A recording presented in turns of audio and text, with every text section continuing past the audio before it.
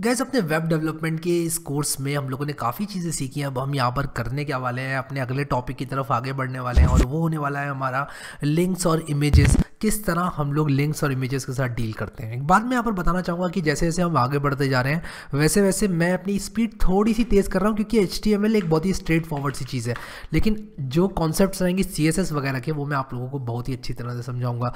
तो सबसे पहले जल्दी से बॉयलर प्लेट लगा लेते हैं। और बॉयलर प्लेट, कई लोगों ने कमेंट में पूछा ये बॉयलर प्लेट क्या बोल रहे हो हरी भाई, ये क्या चीज़ है।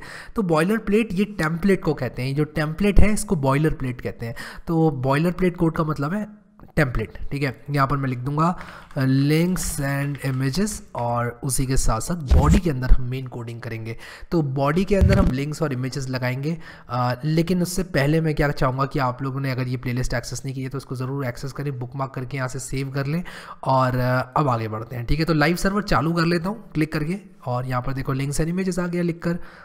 अब यहाँ पर क्या है कि मान लो मैं एक वेबसाइट बनाना चाहता हूँ जिसमें कि मैं अपने सारे के सारे इंपॉर्टेंट लिंक्स एम्बेड करना चाहता हूँ। तो मैं एंकर टैग का इस्तेमाल कर सकता हूँ। तो मैं जैसे ही लिखूँगा तो मुझे href देना पड़ेगा, और मैं यहाँ पर href के अंदर लिख सकता हूँ कोई भी लिंक, जैसे कि मैंने लिख दिया https google.com, और यहाँ पर लिख दूँगा गो टू गूगल। और जैसे ही गो टू गूगल पे क्लिक किया जाएगा तो गो टू गूगल पे क्लिक करके हम गूगल पे पहुंच जाएंगे, जैसे कि आप लोग यहाँ पर देख सकते हैं। बैक करूँगा तो मैं वापस अपने वेबसाइट पे आ गया। उसी के साथ साथ मैं और भी इस तरह से लिंक्स बना सकता हूँ। यहाँ पर मैं फेसबुक कर सकता हूँ, और यहाँ पर मैं कर सकता हूँ ट्विटर, और यहाँ पर मैं कर सकता हूँ लिंक्डइन, ठीक है। और यहाँ पर भी मैं टेक्स्ट को चेंज कर देता हूँ, लिंक्डइन कर दिया मैंने, यहाँ पर ट्विटर कर दिया, और उसी तरह यहाँ पर जो है फेसबुक कर दिया, ठीक है। तो ये करने के बाद मैं यहाँ पर इसको रिलोड करूँगा, ये देखो क्लिक टू गूगल पे क्लिक करूँगा तो गूगल खुला, फेसबुक पे करूँगा फेसबुक खुलेगा, उसी के साथ साथ ट्विटर पे करूँगा ट्विटर खुलेगा, लिंक्डइन पे करूँगा लिंक्डइन खुलेगा, ठीक है। तो यहाँ पर हमने एक वेबसाइट बनाई है जो कि क्या करती है, जो कि अलग अलग लिंक्स में हमको भेजती है, हमारे इंपॉर्टेंट लिंक्स में। लेकिन एक दिक्कत है, मैं चाहता हूँ कि ये वेबसाइट खुली की खुली रहे, और मैं इसको राइट क्लिक करके न्यू टैब में खोलना चाहूँगा, लेकिन मैं राइट क्लिक नहीं करना चाहूँगा। मैं चाहूँगा जैसे इस पर क्लिक किया जाए ये नई टैब में खुले, कोई भी वेबसाइट है तो उसके लिए हमारे पास एक एट्रीब्यूट होता है। और यहाँ पर टैग्स और एट्रीब्यूट्स के बारे में थोड़ी सी बात कर लेते हैं। टैग्स और एट्रीब्यूट्स क्या होते हैं, देखो एक टैग जैसे कि बॉडी, ये एक टैग है, एक टैग है, और जो href है वो उसका एक एट्रीब्यूट है, ठीक है। तो टैग और एट्रीब्यूट में ये डिफरेंस है। तो href एक एट्रीब्यूट है, उसी के साथ साथ इसमें और एट्रीब्यूट भी हो सकते हैं, जैसे मेटा टैग है और नेम एट्रीब्यूट है, कंटेंट एट्रीब्यूट है, उसी तरह मेटा टैग है और ये एट्रीब्यूट है http eq uev iv, और उसके बाद कंटेंट जो है वो एक दूसरा एट्रीब्यूट है। उसी के साथ साथ हम लोग यहाँ पर क्या करेंगे, एक नया एट्रीब्यूट ऐड करेंगे। और मैं आपको VS कोड की ट्रिक बताता हूँ। अपने कीबोर्ड में ऑल्ट की दबाना, और मैक में हो तो ऑप्शन दबाना, most of the people Windows में है तो आप लोग ऑल्ट दबाएं, और जहाँ जहाँ क्लिक करेंगे वहाँ एक नया कर्सर आएगा इस तरह से, और अब आप जो टाइप करेंगे वो उन सारी जगह पर टाइप होगा। तो आप यहाँ पे कुछ इस तरह से ऐड कर दें, टारगेट इज इक्वल टू और अंडरस्कोर ब्लैंक, ये टाइप कर दें जो कि मैंने टाइप किया है। और ये करने से क्या होता है, ये एक एट्रीब्यूट होता है टारगेट, जो कि क्या करता है, नई टैब में खुलवाता है आपको वेबसाइट। यानी कि अगर आप अब इस पर क्लिक करेंगे गूगल पे, ये देखो नई टैब में खुल रही है मेरी वेबसाइट, फेसबुक नई टैब में खुल रही है, लिंक्डइन नई टैब में खुलेगी, ट्विटर भी। तो ये है एक तरीका नई टैब में खोलने का। तो ये जो लिंक्स थे ये हमारे एक्सटर्नल लिंक्स थे, ये हमारी एक्सटर्नल साइट्स को लिंक करते थे। हम जो है अपने इंटरनल लोकल लिंक्स को भी यहाँ पर रख सकते हैं। अगर आप लोग को BR लगाना है यहाँ पर, अगर आप लोग चाहते हैं कि एक ब्रेक आ जाए तो आप लोग कुछ इस तरह BR लगा सकते हैं, और जैसे आप BR लगाएंगे देखो ये इस तरह से आ गया, ठीक है। और यहाँ पर BR लगाने से मैंने यहाँ पर इसको थोड़ा सा ब्यूटीफाई कर दिया। अब यहाँ पर मैं क्या कर सकता हूँ, इंटरनल लिंक भी लगा सकता हूँ। तो यहाँ पर मैं अगर किसी इंटरनल लिंक से लिंक करना चाहूँगा तो मैं यहाँ पर कुछ ऐसे कर सकता हूँ, जैसे कि मेरे पास यहाँ पर tut4 tut5 है, ठीक है, और harry.html है। तो मैं इसी तरह से यहाँ पर क्या करूँगा, एक तो एंकर टैग बनाऊँगा सबसे पहले, और उसके बाद मैं यहाँ पर लिख दूँगा स्लैश, और मैं लिख दूँगा, देखो यहाँ पर मुझे सजेशन भी मिल रही है harry.js tut4.html, तो मैं tut4.html करूँगा और यहाँ पर लिखूँगा tut4। और ऐसा करने से क्या होगा, मैं लिंक हो जाऊँगा ट्यूटोरियल 4 वाली जो मेरी फाइल है उसमें, और मैं ये चीज़ भी कॉपी कर देता हूँ यहाँ पर, target is equal two underscore blank, क्योंकि मैं चाहूँगा कि नए टैब में ही खुले मेरा जो पेज है। तो यहाँ पर ट्यूट 4 पे क्लिक करूँगा तो ये देखो यहाँ पर ये जो डॉक्यूमेंट था ट्यूट 4 के अंदर हमने शायद कुछ लिखा नहीं था। ट्यूट 4 के अंदर हाँ कुछ नहीं लिखा था हमने, ट्यूट 5 के अंदर काफ़ी कुछ लिखा था। तो ट्यूट 5 से भी लिंक करता हूँ मैं इसको, और मैंने अपना शॉर्टकट बना रखा है कंट्रोल डी मैंने शॉर्टकट बना रखा है अपना, किस चीज़ के लिए, लाइन को कॉपी करने के लिए, कॉपी लाइन डाउन को। मैंने आप लोगों को बताया था पिछले वीडियो में आई गेस। तो आप लोगों ने अगर ये प्लेलिस्ट एक्सेस नहीं करी है और नहीं देखा है तो मैं कहूँगा शुरू से देखें इन वीडियोस को। चलो जी बढ़िया। अब यहाँ पर हम लोग क्या करने वाले हैं, ये करने के बाद मैं आप लोगों को दिखाता हूँ। यहाँ पर राइट क्लिक करके close tabs to the right कर देता हूँ, राइट वाली टैब सारी क्लोज कर दी। ट्यूट 5 पे क्लिक किया तो ये देखो ट्यूट 5 खुल गया, और यहाँ पर मैंने target is equal two underscore blank लगाया था इसलिए नए टैब में खुला, ठीक है। और ये देखो नए टैब में खुल रहा है। तो इस तरह से क्या होगा कि मैं अपने इंटरनल लिंक्स को खोल पाऊँगा, ठीक है। अब यहाँ पर बात कर लेते हैं इमेजेस की। हमने इमेजेस के बारे में भी बोला, इमेजेस की बात कर लेते हैं। हमने इस वीडियो में एक बार समराइज़ करता हूँ क्या क्या सीखा। हमने सबसे पहले तो टैग्स और एट्रीब्यूट में डिफरेंस सीखा। हमने कहा कि ये टैग है, जैसे कि बॉडी टैग है जो सबसे पहले लिखा जाता है वो टैग होता है, ए टैग है, मेटा टैग है, HTML टैग है, हेड टैग है। और उसके बाद कोई भी वैल्यू अगर इस तरह से लिखी जाती है, cat set is equal to UTF-8 या फिर HRF इज इक्वल टू ये, इसे कहते हैं एट्रीब्यूट्स, ठीक है। तो यहाँ पर जैसे ही आप कोई टैग लिखेंगे और उसका एट्रीब्यूट लिखेंगे तो जो एट्रीब्यूट है वो टैग को मॉडिफाई करेगा, यानी कि टैग को कोई नई खूबी देगा। इस केस में target is equal two underscore blank ने एंकर टैग को एक प्रॉपर्टी दी जिससे कि उस पर क्लिक करने पर नए पेज में खुलने लग गया। वो पहले नए पेज में नहीं खुल रहा था, अब जैसे ही मैंने अंडरस्कोर ब्लैंक दिया इसको तब वो नए पेज में खुलने लग गया, ठीक है। तो ये चीज़ हमने देखी। अब यहाँ पर हम क्या करेंगे, इमेजेस देखेंगे। तो इमेज को इंसर्ट करना एकदम सिंपल है, आपको IMG लिखना है। और जैसे ही आप IMG लिखेंगे आप, ये देखो यहाँ पर क्या क्या आ गया, S किया तो SRC Alt SRC सेट आ गया। और यहाँ पर मैं करूँगा क्या, अभी सिर्फ IMG लिखूँगा और IMG में SRC इज इक्वल टू ये सोर्स आपको देना है इमेज का। आपकी इमेज कहाँ पर है, या तो वो इंटरनेट पे हो सकती है या फिर वो आपके लोकल में हो सकती है। अगर वो आपके लोकल में है तब आपको क्या करना पड़ेगा, उसको यहाँ पर रखना पड़ेगा, इस फोल्डर में, या कहीं भी रखेंगे आपको पूरा पाथ देना पड़ेगा। किसी फोल्डर के अंदर भी है इमेज आपका तो उसका पूरा पाथ देना पड़ेगा।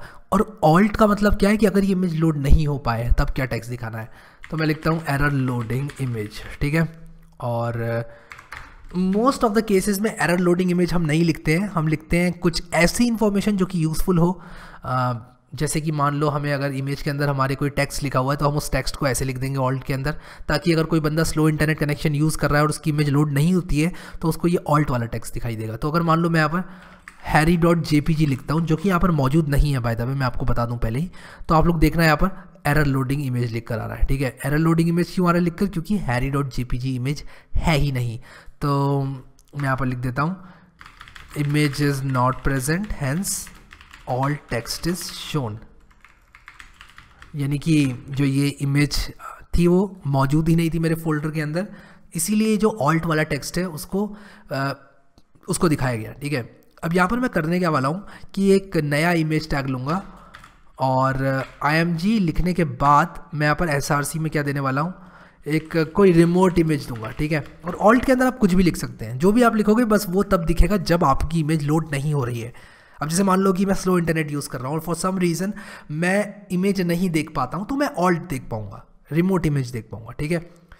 मैं आप लोगों को एक वेबसाइट से इंट्रोड्यूस कराना चाहता हूँ और उसका नाम if I am not wrong source splash करके कुछ है, बहुत ही अच्छी वेबसाइट है। हाँ ये देखो source.unsplash.com। और ये क्या चीज़ है इसके बारे में मैं आपको बताता हूँ। यहाँ पर इन लोगों ने बहुत सारी इमेजेस रखी हुई हैं, आप लोग को जिस तरह से यहाँ पर देखो एक डेमो इमेज ला सकते हो। और जैसे ही आप इसको खोलोगे फिर से तो रैंडम इमेज का कलेक्शन है ये बेसिकली। तो मैं अगर यहाँ पर राइट क्लिक करके इसको कॉपी करूँ और यहाँ पर लगा दूँ अपने SRC में, पेस्ट करता हूँ इसको और सेव करता हूँ इसको, तो आप लोग देखो यहाँ पर क्या होगा, ये इमेज देखो यहाँ पर आ गई है। इमेज यहाँ पर क्यों आई है, क्योंकि ये जो इमेज है वो मैंने यहाँ से उठाई। अब मैं इसको अगर रिलोड करता हूँ पेज को, देखो दूसरी इमेज आ गई, फिर से रिलोड करता हूँ दूसरी इमेज आ गई, फिर से रिलोड करता हूँ दूसरी इमेज, फिर से रिलोड एक और इमेज। ये देखो जैसे जैसे मैं रिलोड करूँगा वैसे वैसे इमेज चेंज हो रही है, क्योंकि ये रैंडम इमेजेस शो कर रहा है। देखो ये देखो अलग अलग इमेजेस दिखा रहा है, सेम भी दिखा सकता है but most of the cases में रैंडम इमेजेस दिखा रहा है। तो मैं यहाँ पर इनको बंद कर देता हूँ अभी के लिए। और यहाँ पर एक चीज़ और दिखाता हूँ आपको कि आप लोगों को अगर नेचर वगैरह की चाहिए, जैसे वाटर का चाहिए आपको, ये देखो random from a search term, आप लोग सर्च कर सकते हो। ये देखो जैसे ही मैंने वाटर लिखा तो यहाँ पर इन्होंने वाटर से रिलेटेड एक इमेज दिखाई है, और मैं यहाँ पर देख रहा हूँ ये सेम ही इमेज दिखा रहा है। अगर मैं इसको वाटर ना करके मान लो कुछ और लिखता हूँ, नेचर लिखता हूँ, तो मैं देखता हूँ कि क्या ये मुझे कुछ दिखाता है।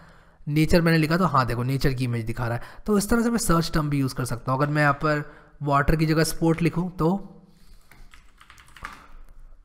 देखो स्पोर्ट लिखा तो ये आ गया, फिर से लिखता हूँ स्पोर्ट, वही आ गया। तो यहाँ पर देखो बहुत सारे सर्च टर्म आप यूज़ कर सकते हैं, और सर्च टर्म यूज़ करने के बाद आपको एक इमेज दिखाई देगी, ठीक है। और यहाँ पर आप साइज़ भी स्पेसिफाई कर सकते हैं। ये देखो मैं अगर यहाँ पर इसको 700x900 करूँ तो ये देखो 700x900 की इमेज आ गई। तो यहाँ पर मैं साइज़ भी स्पेसिफाई कर सकता हूँ। और यहाँ पर एक चीज़ आप लोगों को बताना चाहूँगा, और वो चीज़ ये है कि ऐसा हर वेबसाइट के साथ नहीं होगा। आप लोग ये मत समझना कि किसी भी वेबसाइट में आप इस तरह से लिख दोगे साइज़, और ये HTML की प्रॉपर्टी नहीं है, ये एक सर्विस है जो कि source.unsplash प्रोवाइड कर रहा है। ये जो URL है इसमें एक इमेज है, वो इमेज डिस्प्ले हो रही है। अब ये जो source.unsplash वाले हैं, इन्होंने यहाँ पर क्या किया हुआ है, बहुत सारे इमेजेस रखे हुए हैं अपने सर्वर पे या जो भी किया हुआ है, और उसके हिसाब से ये आपको इमेज डिस्प्ले करा रहे हैं। तो आप ये मत समझना कि कोई भी URL आप लगा दोगे और यहाँ पर स्लैश करके कुछ साइज़ डाल दोगे और ये नेचर वाटर डाल दोगे तो उस वेबसाइट की नेचर वाटर इमेज, नहीं, ऐसा कुछ नहीं है। कुछ भी ऐसे कंफ्यूज मत हो ना। जो भी यहाँ पर हम देते हैं सोर्स, उस सोर्स में जो इमेज मौजूद है वो यहाँ पर आकर डिस्प्ले हो जाती है। बस इतना याद रखना है हमको, इससे ज़्यादा बिल्कुल भी हमें नहीं सोचना है। तो यहाँ पर देखो इसकी हाइट भी कम कर देता हूँ थोड़ी सी।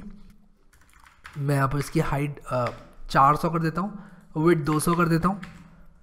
और अब देखो यहाँ पर, ये देखो छोटा मैंने यहाँ पर इमेज रखा है और ये काफ़ी अच्छा लग रहा है, ठीक है। और हाइट को अगर और कम कर दूँ मैं अगर मान लो इसको 100 कर दूँ, इसको 20 कर दूँ, तो ये देखो मुझे यहाँ पर इसको 210 करना पड़ेगा।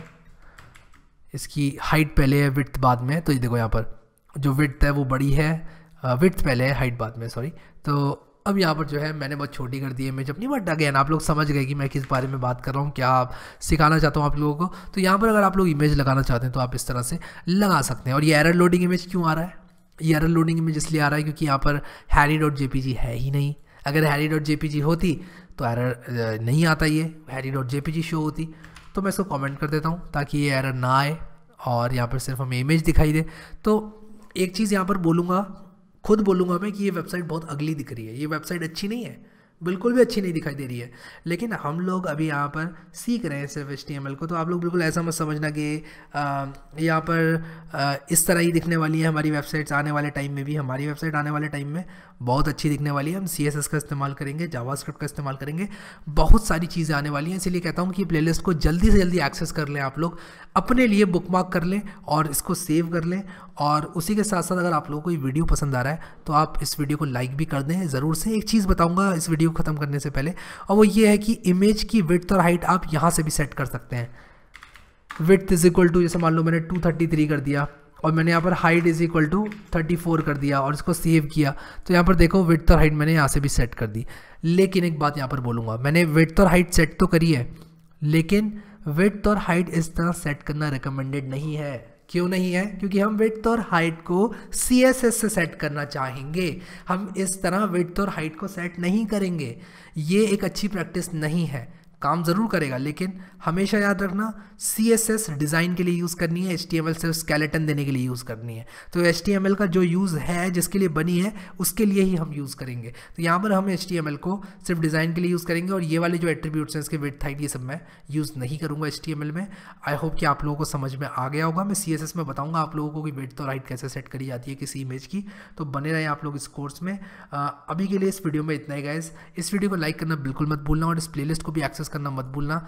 Thank you so much guys for watching this video and I will see you next time.